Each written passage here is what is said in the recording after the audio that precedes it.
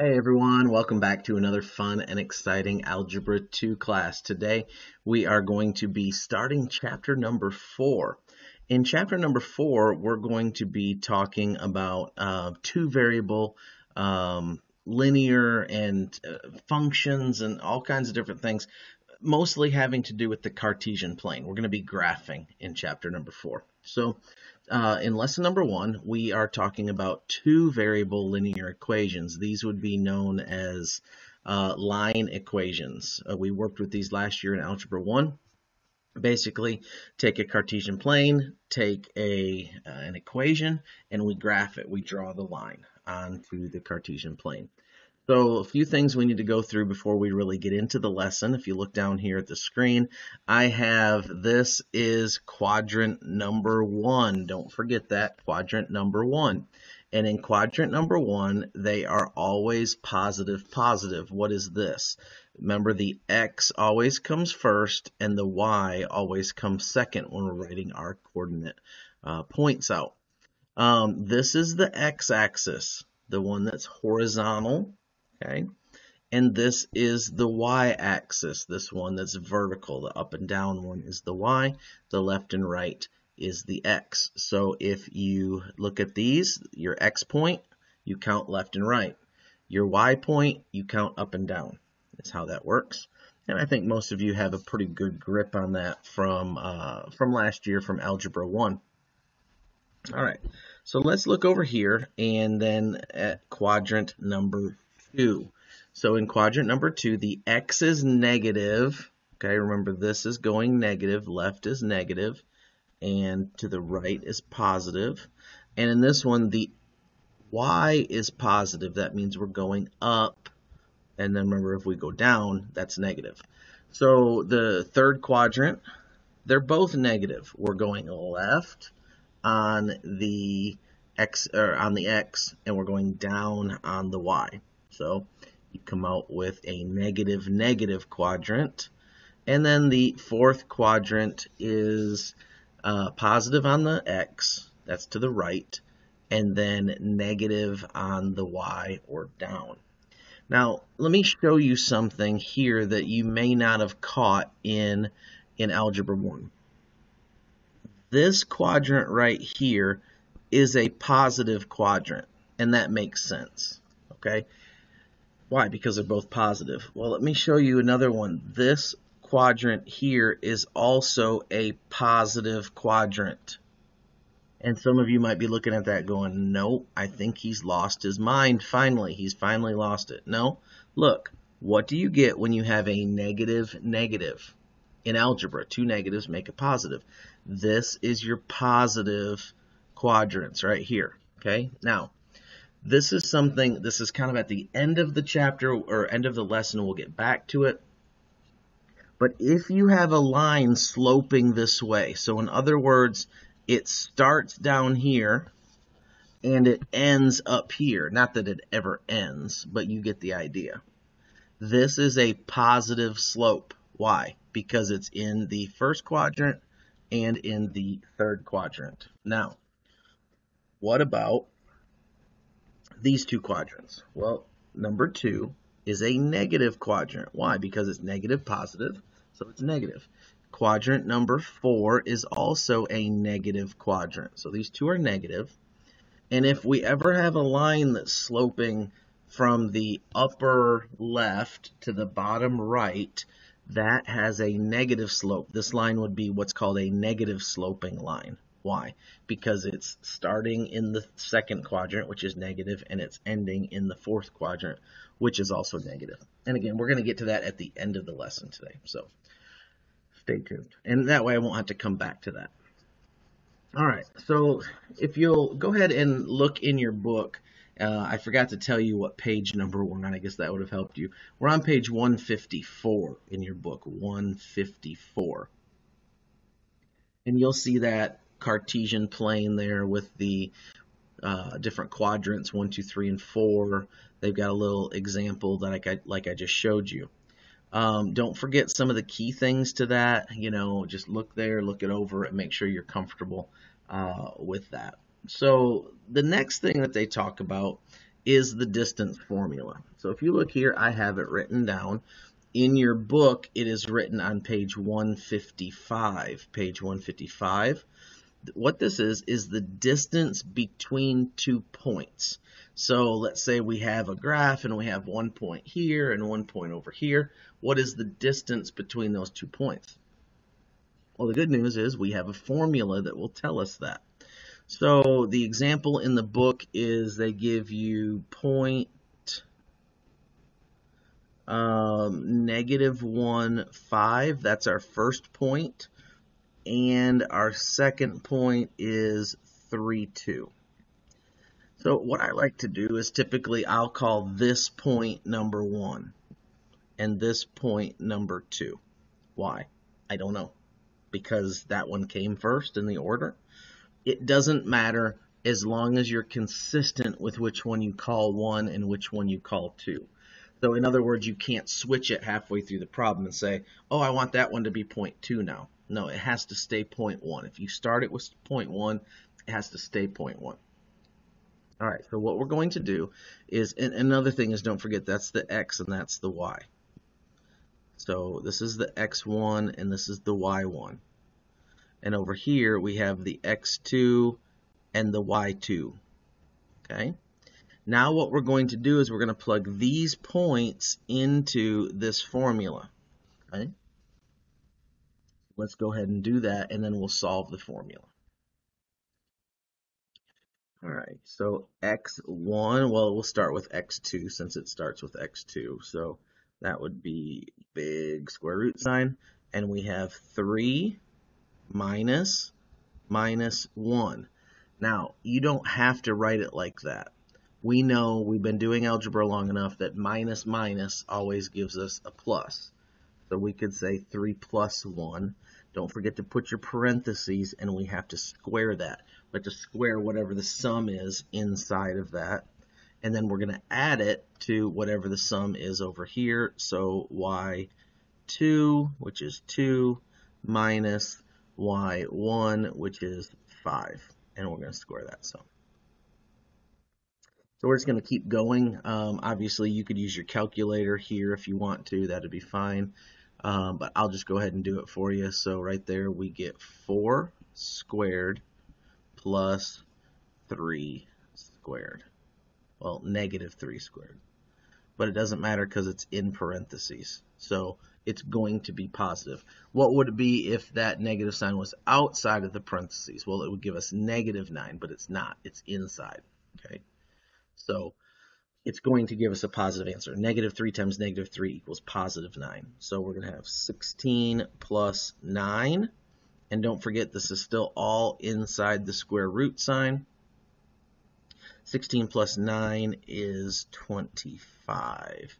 The square root of 25 is plus minus 5. However, in distance, you could never have negative distance. Negative distance is not a thing. Well, at least in what we're dealing with in the real world. So we will have 5. Our answer is just 5. We don't have to put the positive and negative value of that. Okay? So that's distance. Not too bad. Just remember the formula and then plug into the formula and you'll get the answer. All right, next thing is midpoints. They're on page 155. Page 155 near the bottom.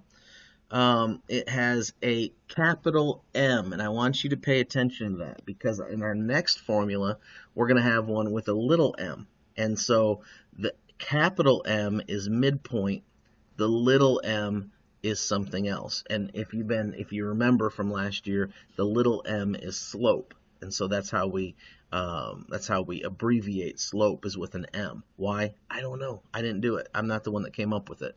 But capital M means midpoint. What is the midpoint? Well, it's this idea. Let's say we had a graph and we've got a point right here and we've got a point right here and we connect those 2 points with a line.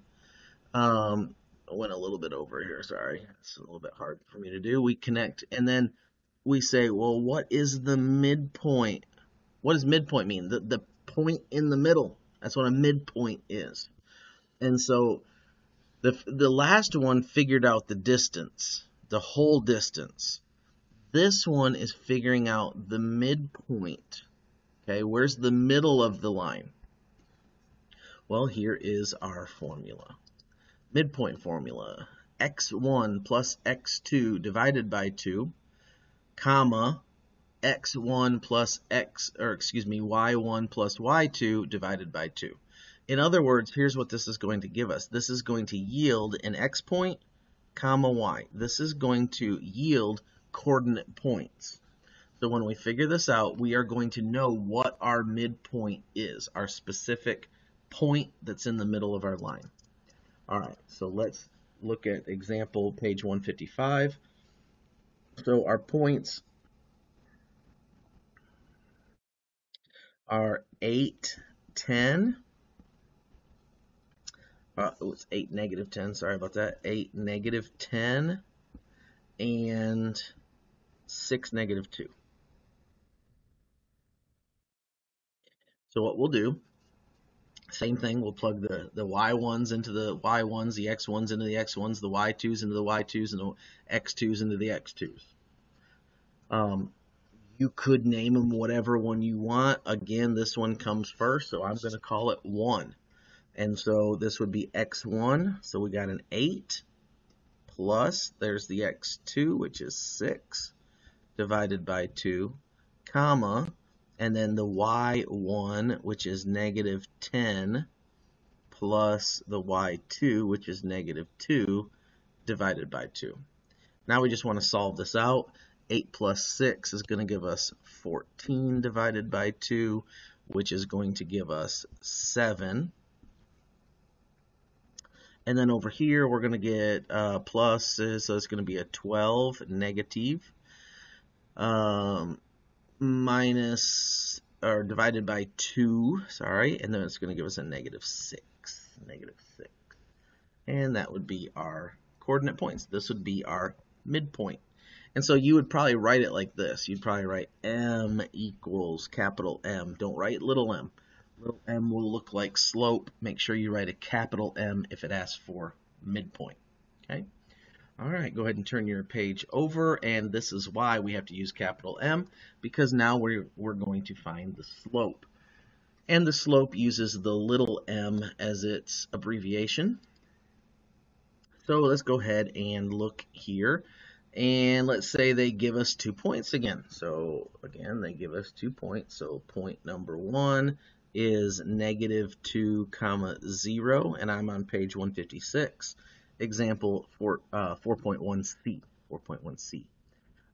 And the other point is 0, 2. Now what I'm going to do is, again, just plug into the formula and then solve it.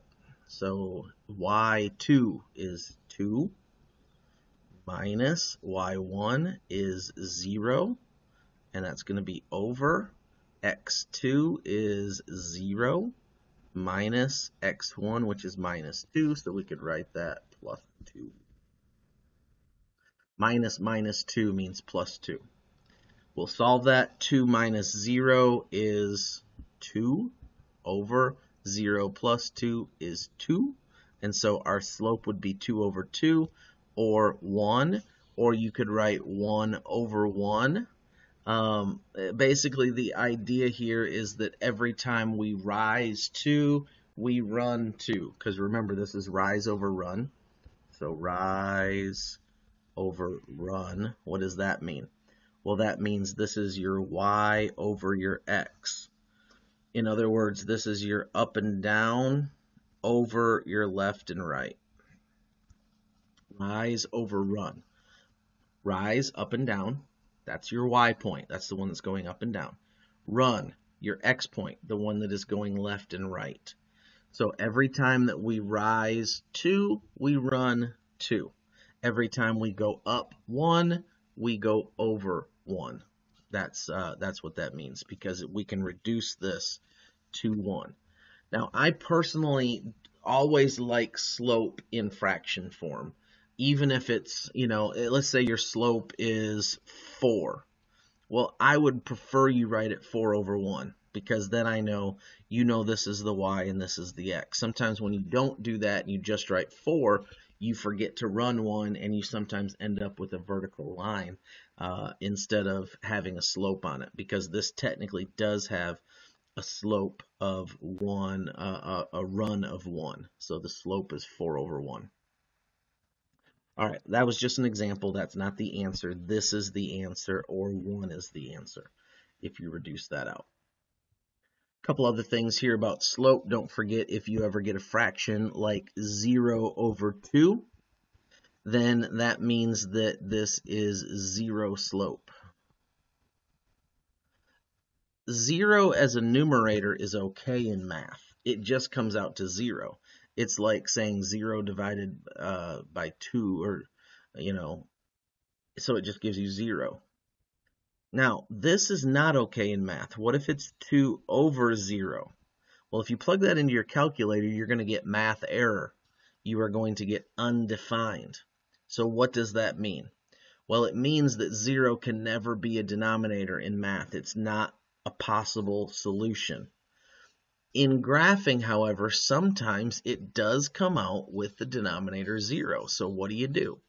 Well, here's what that means. This means undefined. Undefined. All right. So let's look at what these two things look like. So let's say we have our graph over here. I'll do this one in pink. I'll circle it in pink and I'll do the line in pink. 0 slope means we have a horizontal line. What's horizontal line mean? Horizontal line means that it is parallel to the x-axis. Okay? To the x-axis. Right here we have a parallel line. That's 0 slope. And then I'll do this one in purple, undefined. What does that mean? It means that my line goes like this. It is parallel to the y-axis. Or you could say it's perpendicular to the x-axis. You could say that either way. The thing is true. Okay, so that's 0 slope and undefined slope. Which brings me down here and the 4 different types of slope. We've mentioned them all now, and now I just want to review them. So the first type of slope is positive slope. Positive slope goes from the bottom left to the upper right. Bottom left to the upper right.